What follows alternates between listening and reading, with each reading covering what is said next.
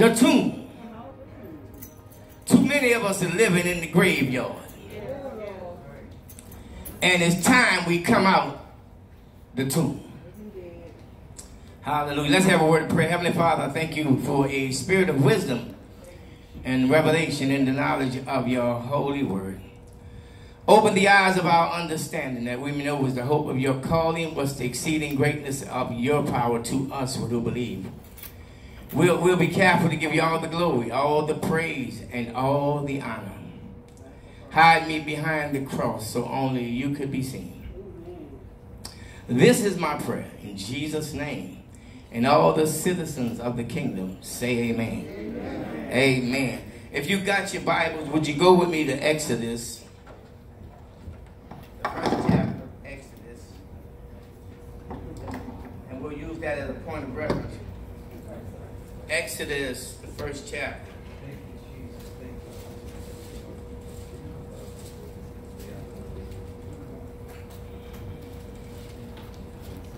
I want to talk to you about purpose.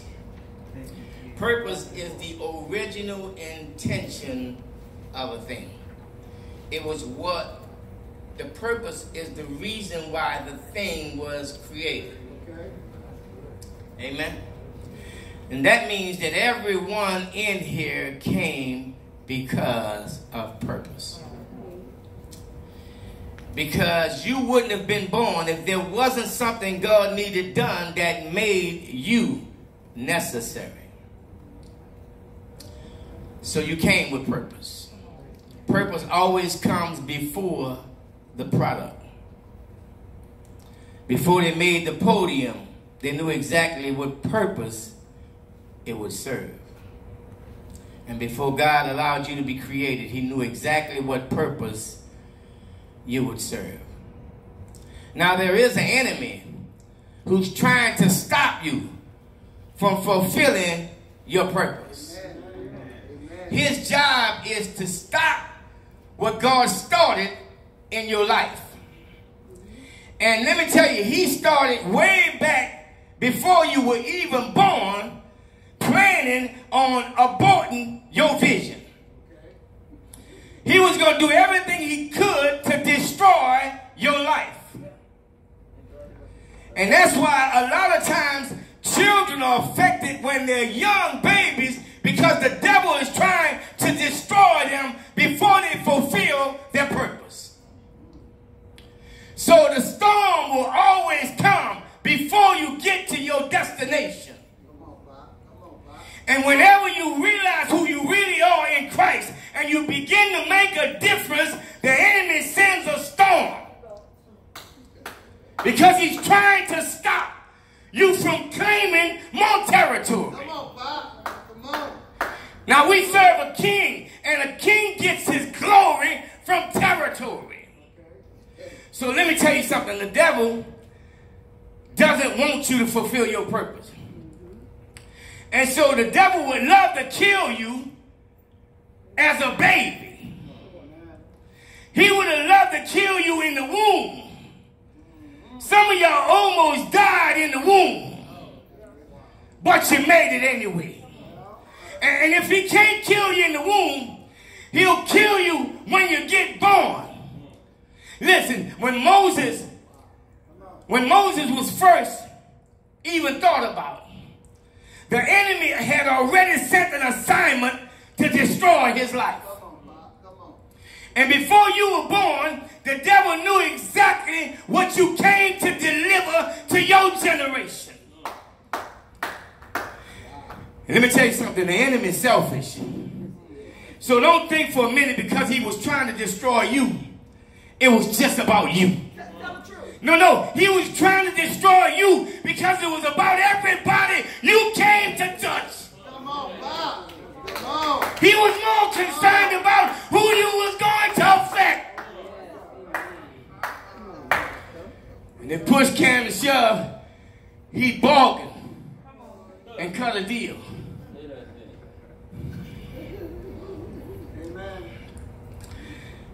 Exodus.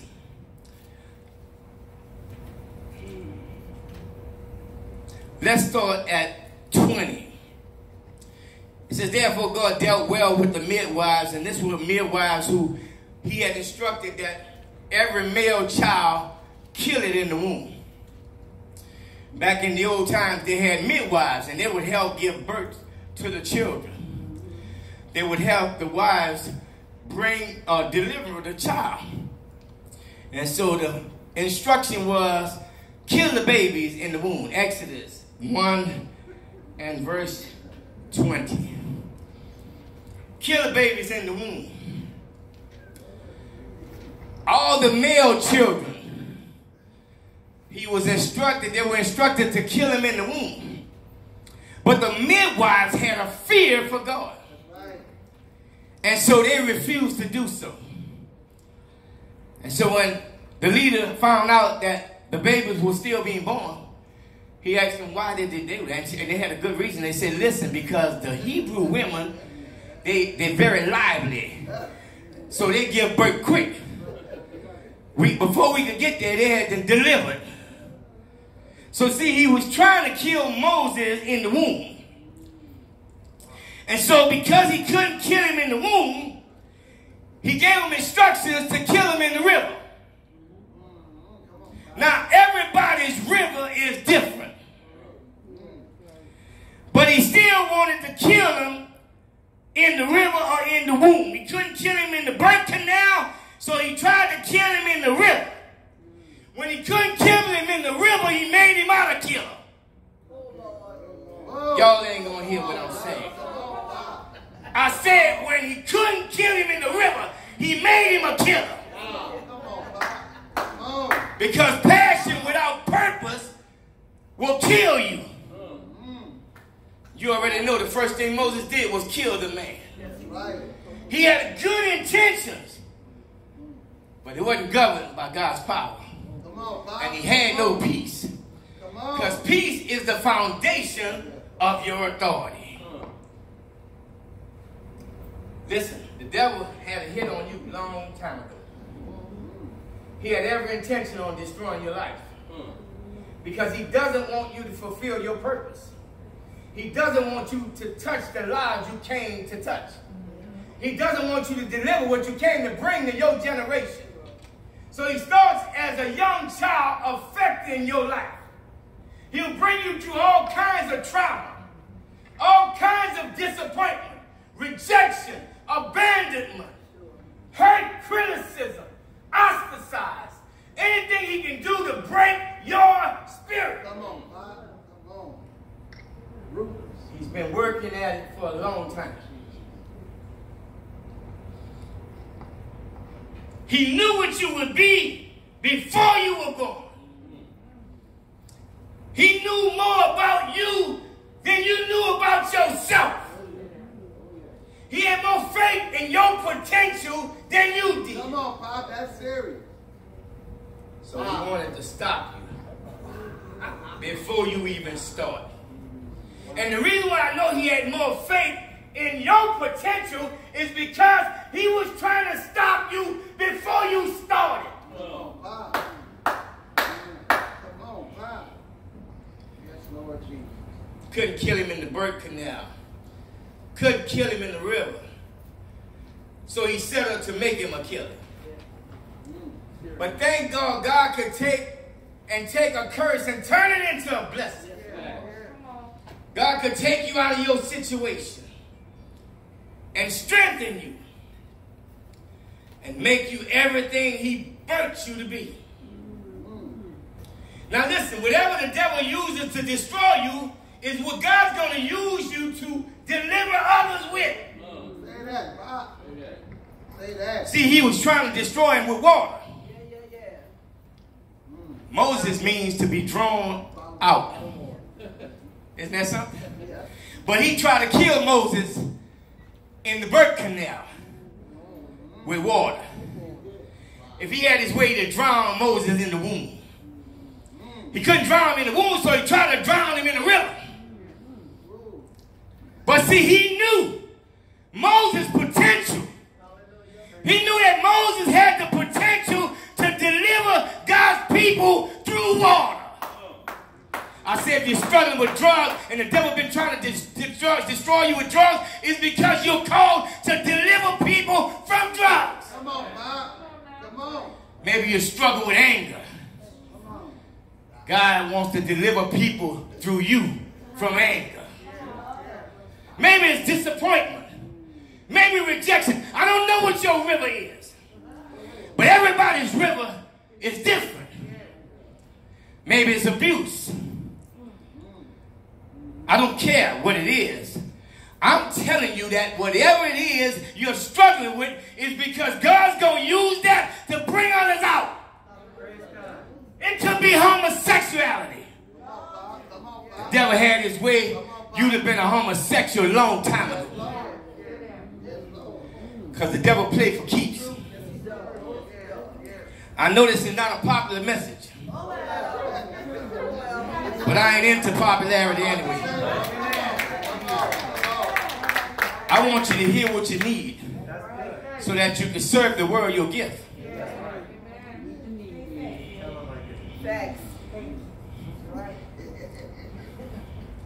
The devil knew what you came to deliver. And so that's why some of us was affected while we were children. Some of us was affected by rejection. Yes, sir. Some of us went through oppression. Some of us went through all kinds of things that wasn't right. But it was the enemy. It was strategically planned to alter your life. Abandonment. Somebody left. And it caused you to be mad and angry with everything and everybody. Or your caregivers didn't protect you. Come on, man. Somebody touched you when you were young. And now you're struggling because you don't understand that nobody knows you're broken. And you can't share your pain and your hurt with nobody because you don't trust anybody. You got trust issues. But it was the devil. He assaulted you from the beginning. And your caregivers didn't protect you, so now you have to protect yourself. You become a God to yourself. And you've lost the ability to love. That's why you keep falling out of relationships, because you don't trust anybody.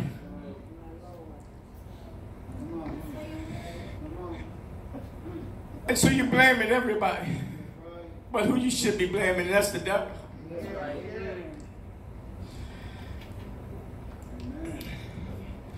For time's sake, I want you to go to Mark with me. And the title of this message is Come Out the Tomb.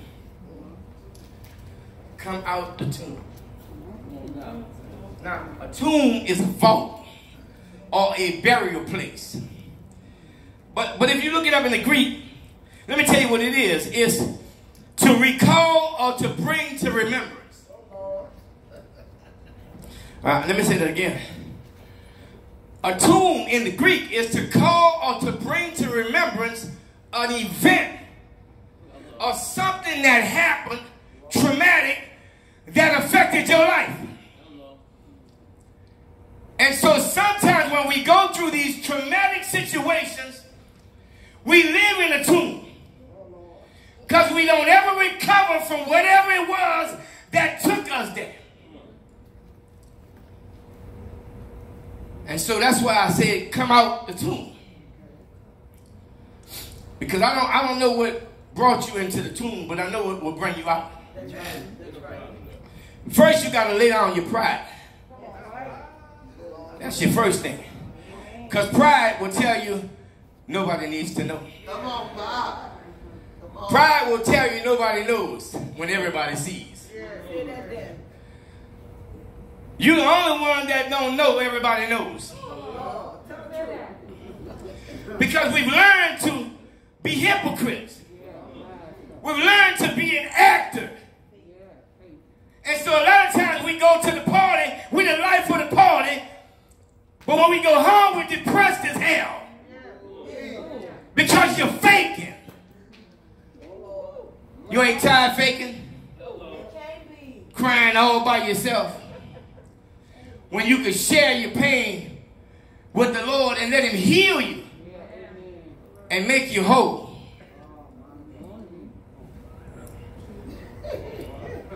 Some of us experience rejection. Man, let me tell you, rejection is not easy. And most of the people that I know that have been rejected, they work hard as hell to try to win over whoever rejects them. The more they reject them, the more they work to try to win them over. It becomes a behavior pattern. And so you go through one rejection after the other. And it's amazing to me that if you don't ever find Christ, you constantly draw to people who reject you. And the more people you go through, the worse you feel. You get to the point where you don't feel worthy of anything. You won't tell anybody that, but that's how you feel, like you piece of crap. And I'm telling you, God values your life. When the world rejects you, God accepts you.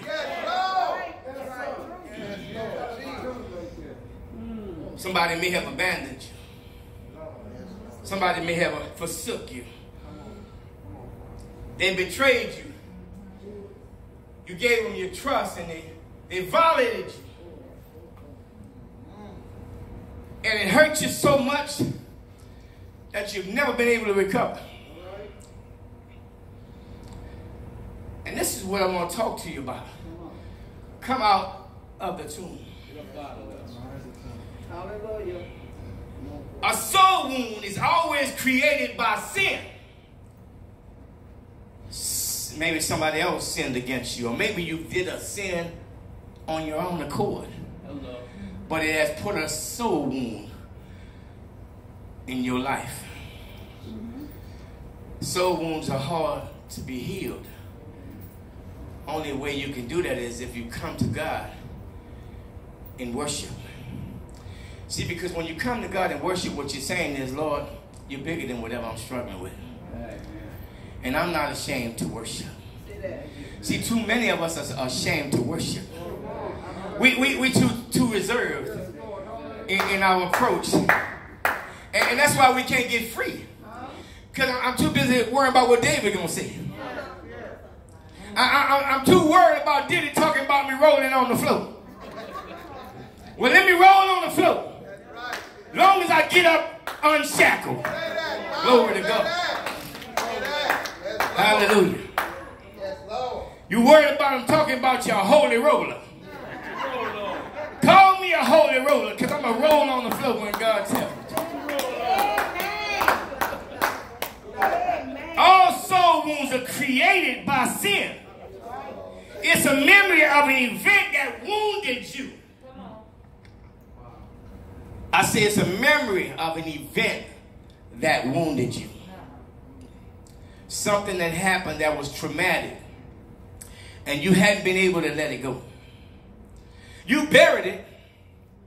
But now it's called buried resentment. But it's still there. And I'm going to be honest with you. Until you deal with it, it's going to hinder your life. That's right. It's going to hinder your health. And it'll even hinder your finances. Because as long as I have a soul wound, I give the devil legal right to assault me and to attack and torment me. And that's why we're dealing with torment. Because the devil has a legal right.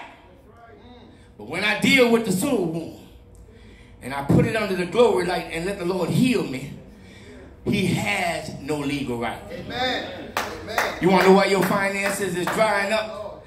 Because you need to deal with that soul wound. Want to know why you're struggling in your health? Because you got a soul wound. And until you deal with the soul wound, you're not going to be made whole, and you're not going to be able to pursue your destiny. And the devil knows it. And that's why he tells you not to tell anybody. Because he can keep you in bondage. He can hold you captive. Let's get to the story, because I hadn't even started on it yet. Chapter 5 of Mark. It says, then they came to the other side of the sea, to the country of the Gadarenes. And when he had come out of the boat, Immediately, say immediately. Listen to this. Immediately, when he came out of the boat, the man possessed by a demon, came at him immediately. Soon as he came.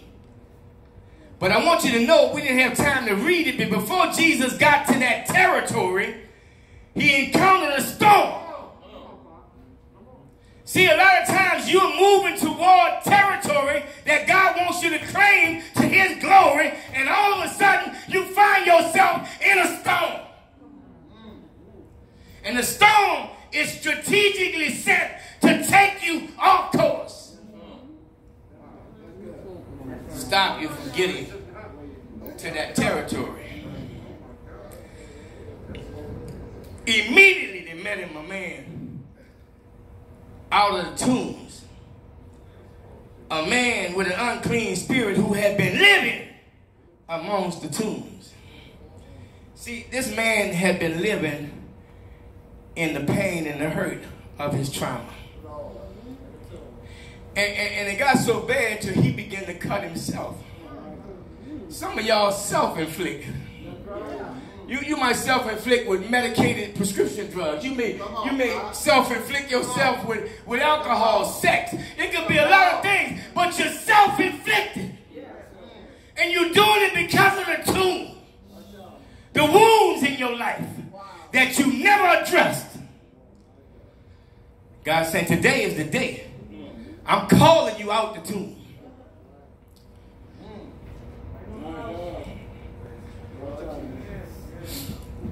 I like to steal Warren's message. Come on with your hands up.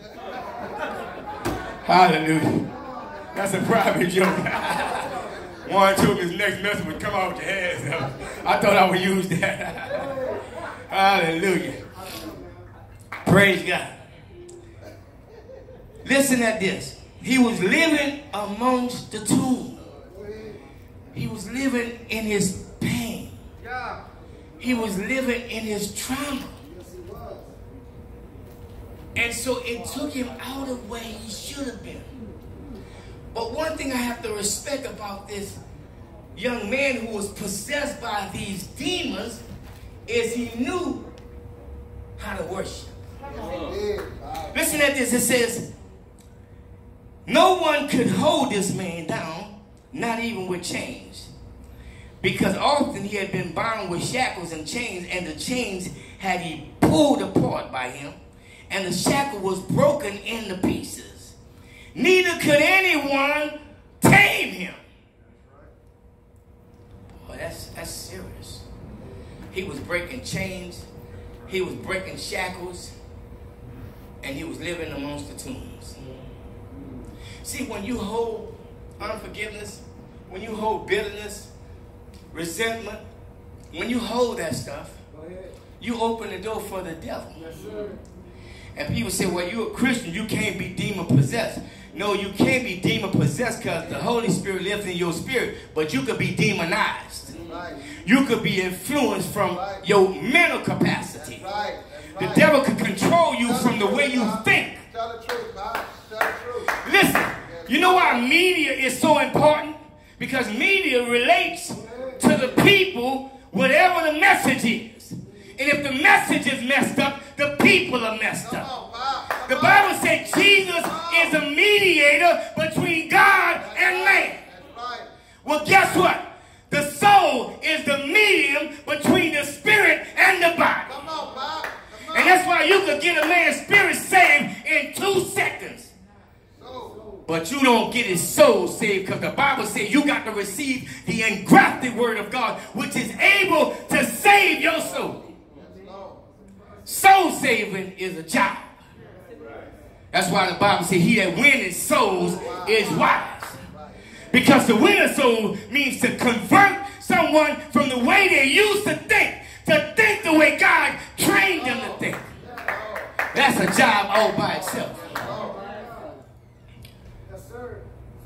This boy here was all messed up. But what I like is he knew how to get an answer. See, listen at this. There's another dimension that we can live in. We live in this natural dimension. But I read in my Bible that you can live in two dimensions at the same time. You can live in the natural and in the spirit realm. But it's a decision we make every day. You want to see the miracles of God, you want to see the manifestations of God, you're going to have to live a certain way. You just can't live any kind of way to expect God to show up on every scene that you show up on. No, it don't work like that. There's a price that you're going to have to pay. And so I like to tell people, listen, if you go to a church and your pastor don't have an anointing to break that thing off you struggling with, you better find you another pastor. Come on. Tell the truth. That goes for me as well. Tell the truth. Tell the truth, Bob. Tell the truth. Hallelujah. Tell the truth. Well, tell the truth. Listen to this. Always, night and day, he was in the mountains and in the tombs crying out and cutting himself. Some of y'all beat yourself all day long. Especially when you're by yourself. Talk about why you ain't never going to be nothing, why you ain't got nothing. You know I'm talking the truth to you. I don't know why nobody love me. I try my best. Every time I reach out to somebody, they dog me. They hurt me. Isn't that the truth? I'm tired of being hurt. Yeah. I'm always being victimized. Why me? Lord, have mercy. And so, you know, if you're not careful, the orphan spirit will fix himself up. And what he says is, okay, if I get out this situation, I'll never be vulnerable like this again. And so now he loses the ability to trust. He loses his ability to trust in God as a safe haven. And that's why he can't serve God, because he don't trust him. Because he don't trust anybody. But he dresses ugly up. Oh yeah, he dresses ugly up. Because when I come out, I got to look like I got it all together. Oh, I know I'm broken, but you don't. I know I'm tore up from the floor up, but you don't. Because I know how to dress up ugly. Don't dress ugly up. Get rid of ugly.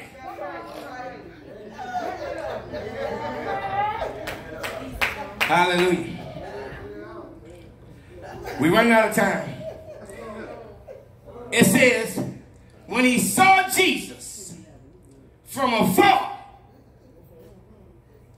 he ran and he worshiped him. See, that's where you fall short. You see him from afar, but you won't worship him. Because worship means to fall prostrate as an indication of surrender. But this man was possessed by legions of demons. But the Bible says he worshiped. He was doing the right thing. But there was something wrong with his worship. It said he worshiped and then he cried out with a loud voice, and this is what he said. What have I to do with you, Jesus, Son of the Most High God? You know what's amazing is that most of the disciples didn't know Jesus as the Son of God. Come on. But we're talking about in the domain, in the realm of the spirit. This demon knew who he was. And this is what he said. Why have you come to torment me? In other words, there's a scripture in the 14th chapter of John where Jesus said the enemy comes, but he has no place in me. See, the devil can't torment you unless there's a soul wound or something in common with the enemy. If you're struggling with some stuff, it's because you got something in common with the devil.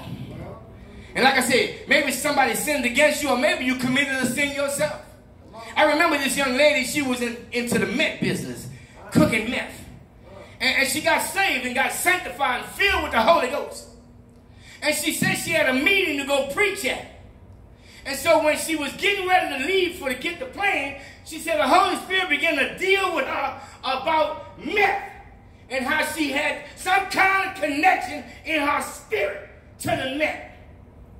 So she said she laid on the bed and began to ask God to show her whatever it is that's giving the devil legal right with this net stuff, because I thought I was delivered. But it was still in her spirit. And God exposed what it was and got her delivered. And then when she went to the meeting, she said when she walked in the building, she smelled meth. Thousands of people come to hear the word, and she said, I'm smelling meth. And she asked the lady, she said, what was this place before it was turned into a sanctuary? She said it was a meth lab. Lord have mercy. You see, God knows everything. Yes, he does. He knows exactly what the devil uses to loop you every time. And if you're sincere, God can show you what the devil has an advantage over you before you go to him. That's right. That's right. She wouldn't have been able to bring no liberty to nobody until she was liberal herself. Yes, Lord. Yes, Lord. Yes, Lord. Say it, say it. That's Father. Amen. Lord, we don't have no time. Listen at this. He said, I implore you. In other words, I beg you desperately, do not torment me. Now, what I like about that is the devil, his job is to torment you. Yes, yes, yes, yes. But when somebody's greater than him shows up, he gets tormented. Our job is to torment the devil. Come on, Bob. Everywhere we go, we are to torment the devil. When I go to certain places, people get uncomfortable. Oh, because they feel the presence of God. Yes, Lord. You ought to carry a presence that upsets the devil. Come on, Bob. Everywhere we go, people ought to say, oh, I got to get away from her. I know you do. Get away or get free. That's the truth. This devil knew. He said, don't torment me. Yes. Let me get to my main point.